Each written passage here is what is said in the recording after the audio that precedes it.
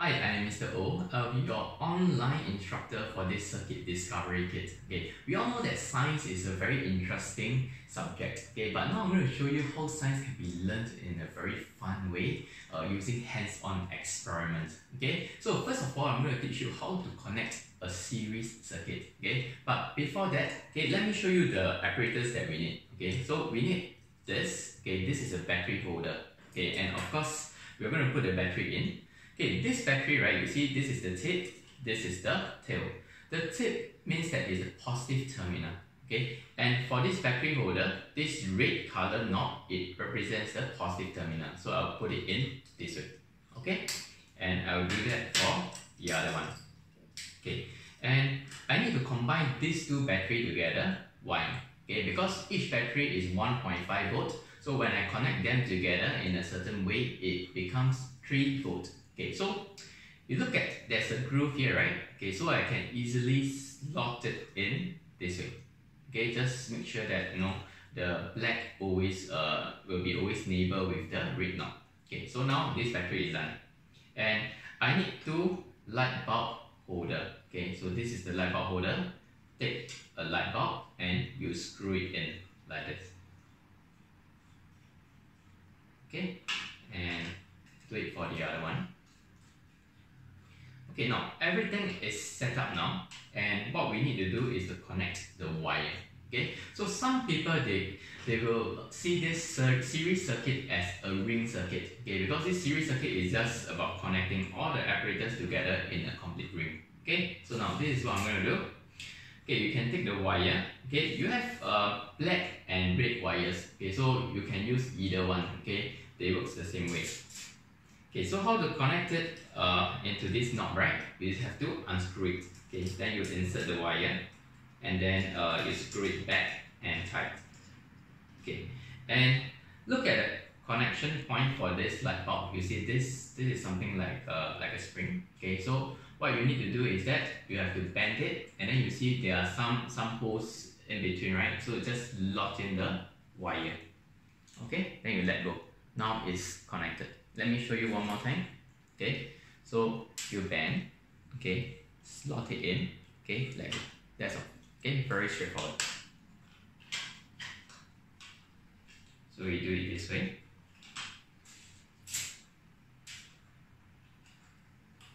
Now it's the switch.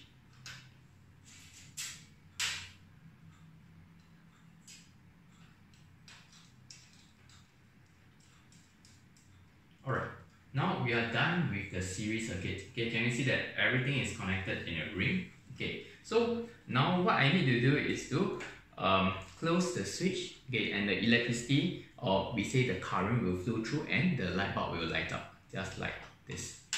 Okay, so this is how a series circuit can be connected. Okay, now I'm going to go through two questions with you. Okay, so question 1.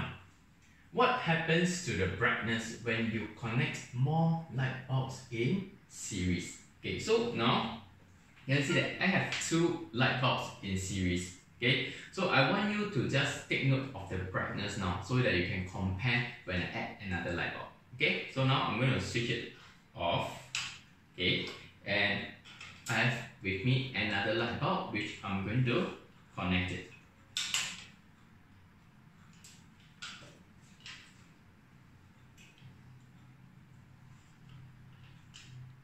Okay, so I want you to see what happens to the brightness. Okay, so I think it's very obvious. Just now the light bulb was quite bright. Okay, but after I put in the third light bulb, okay, the brightness actually it becomes lower, so it becomes dimmer. Do you see it? Okay, so this is a typical exam questions that will be asked. Okay, so of course the answer to this question, right, is that the more light bulb you put in, okay, the light bulb will become dimmer. Okay. And guys, why is this so?